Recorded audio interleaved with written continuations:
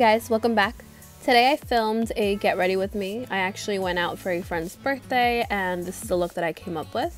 So first I start off by priming my eyes, and then I'm digging into the Makeup Geek eyeshadows, starting off with Petal Pusher, and I'm using that as a transition shade.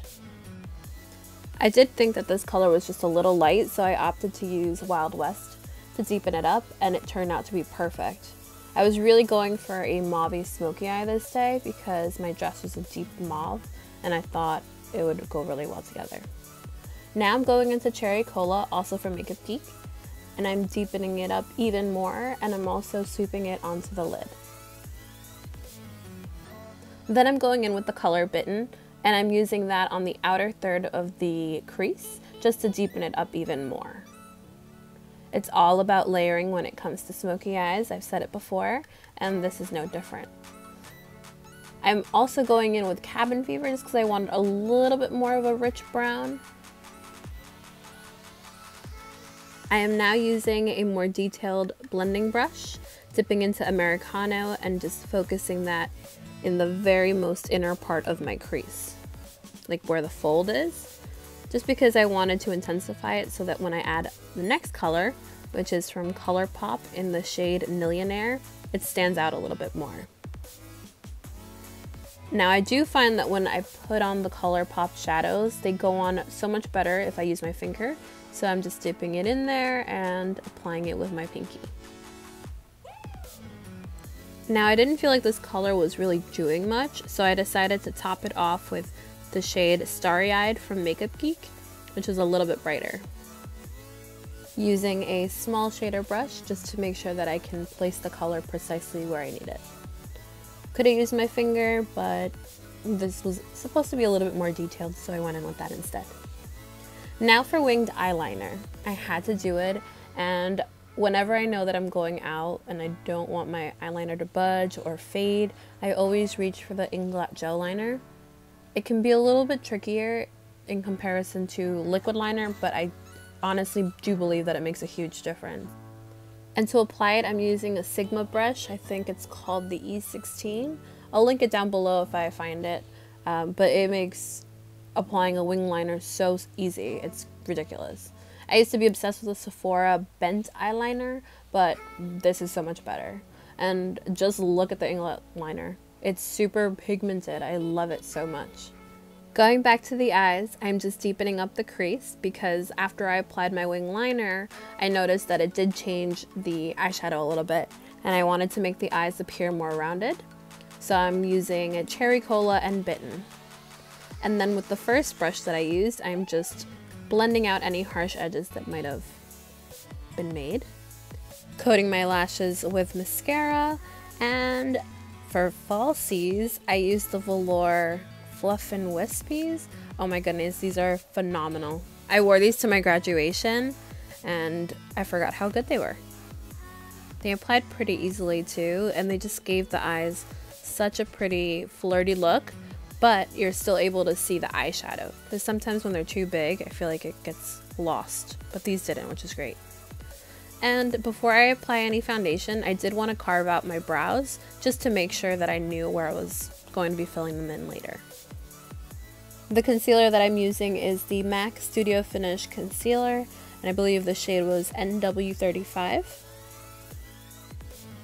For primer, I'm using the Becca Backlight Priming Filter. That's a mouthful. Just to give my skin a very luminous look before applying foundation. To color correct my dark circles, I decided to use the color corrector from Urban Decay in the shade Peach, and I'm just blending it out with my Beauty Blender. Then for foundation, I mixed two, the Studio Fix Fluid and the Pro Longwear Waterproof foundation from MAC Cosmetics. And I'm using my favorite brush to apply it, which is the number 55 brush from Sephora collection. This blends it out so well.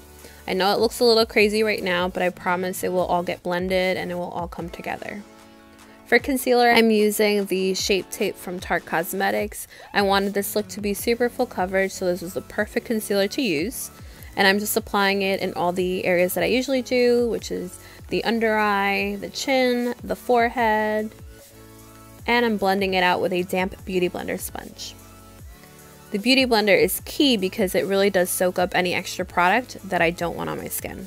I can get a little heavy-handed, so the Beauty Blender is always there for me. I also like to use the Beauty Blender just to blend out the foundation a little bit more as well.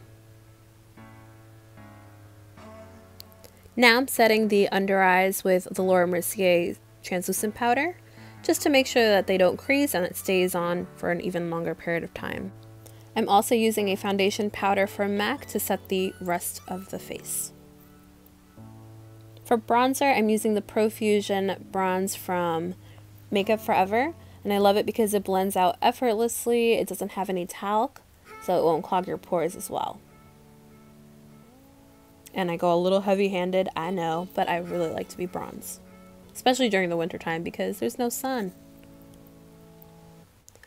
I can never skip out on blush, so I'm using the NARS Orgasm blush.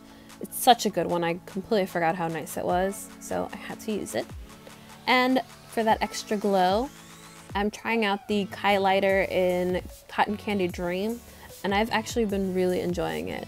It's such a pretty natural glow, and it doesn't look glittery. That's perfect, I love it. Now I'm just blending away any extra powder that I might have left on my face. Then to further brighten up the areas that I highlighted, I wanted to go in with the Banana shade from the Anastasia Beverly Hills Contour Kit, just to brighten that up. And to contour, I'm using the first two shades with a small Morphe brush to give further definition to the face, the cheeks, the nose, the forehead, and of course the jawline. Then I wanted to clean up that contour just a little bit more, so I tried out the golden powder from Kat Von D. After I made a huge mess, of course, typical. And this Morphe brush made all the difference. It came as part of one of their kits, so I don't know if they sell it individually, but I'm sure they have something similar. For my brows, I'm going to speed through this because it's very repetitive and I usually do the same thing. I am using the Cup Brow from Benefit in the shade number 4. I'm outlining them and then filling them in as I go. And it makes such a huge difference. I love it. Now I do start off with a more natural brow and then I bump it up. I don't know, I wanted to be really extra this day. I was really feeling it. Now I'm highlighting my brow bone and my inner corners with Cotton Candy Cream, also from Kylie Cosmetics, just to brighten it up.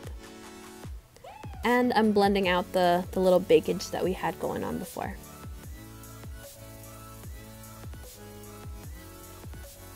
Now for the eyes, I'm using Americano, and I wanted to deepen up my crease even more. I know, like, how much more can I deepen it up, right? But look at it, I think it really made a difference. It made it much more sultry and just, like, perfection. I really like the way that the eyes look this day. And I'm also going in with Bitten, Cherry Cola, and Americano, all on a small shader brush right under the eyes and a little bit in the crease. And blend it all out. Moving on to the lips, I used Dolce K lip liner from Kylie Cosmetics. And I'm outlining my lips as well as filling them in. I can never skip this part because if I do, I find that the lipstick doesn't last as long. For the lipstick, I'm using this one from Colored Rain in the shade Mars, and I love it. It's a deep mauve, and I think that it complemented the look really well. And my dress, if I do say so myself. Now, I don't do this step too often, but I did want to just line my lower lash just a little bit and apply some lower lash mascara as well. For the final steps, I'm just making sure that everything is locked and loaded. So I'm using the Glow Mist from Pixi, as well as the Smashbox Primer Water. I've been enjoying this combination very much. And that's it. That's the final look. I hope you guys had fun today and enjoyed. Let me know what you think in the bottom section below. As always, thank you so much for watching and have a great day. Bye.